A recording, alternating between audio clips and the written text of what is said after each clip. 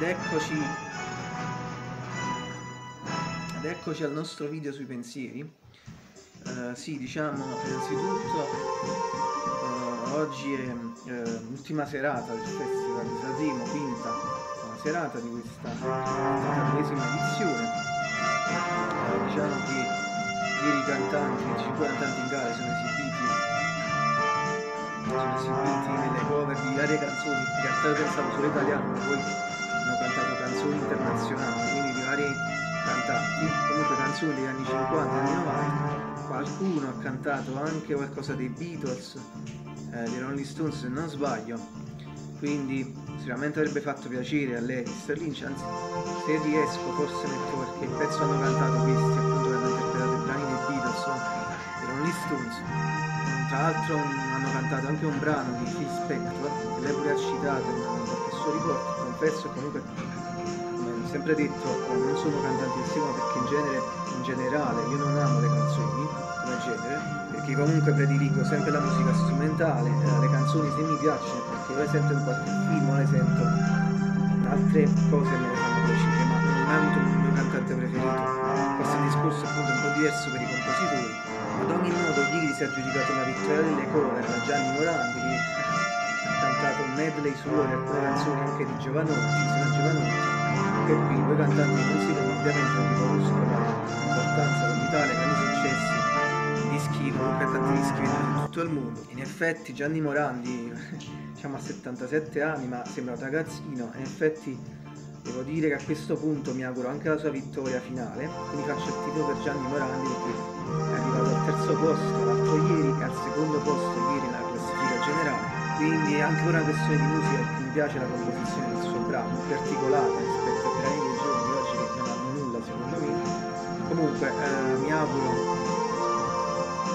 che vinca la sua canzone, quindi vedremo stasera, anche se non ricordo il titolo al momento, appena mi viene in mente lo scrivo la canzone.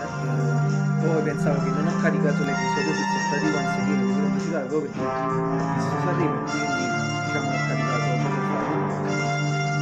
Spero che sia fatto realizzato, comunque dico che mi sia piaciuto, diciamo.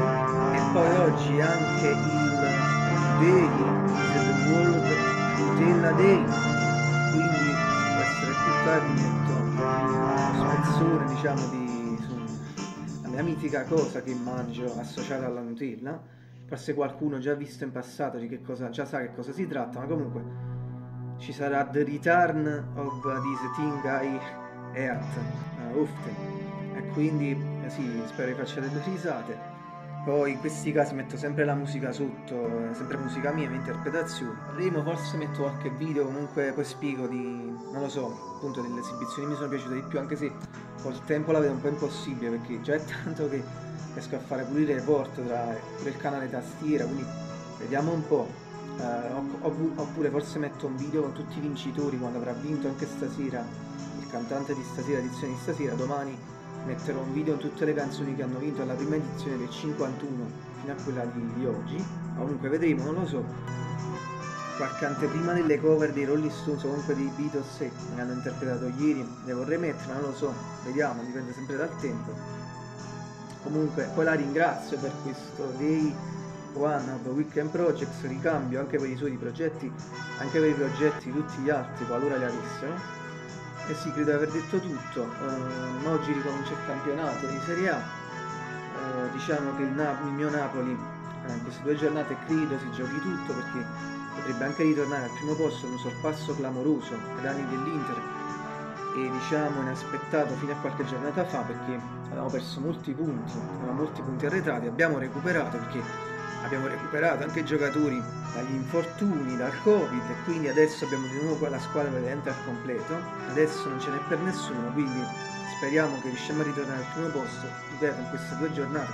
Stasera c'è il derby di Milano, che se l'Inter perde possiamo guadagnare altri punti, addirittura 3 punti se domani vinciamo, e poi abbiamo proprio lo scontro diretto con l'Inter che sta al primo posto sabato prossimo. Ricordo, noi siamo al secondo posto di 4 punti dietro all'Inter, anche se l'Inter ha una partita da recuperare, quindi in teoria i punti ufficiali sarebbero 7, ma comunque staremo a vedere.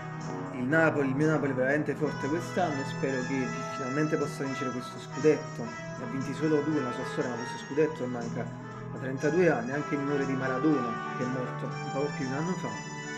Comunque staremo a vedere.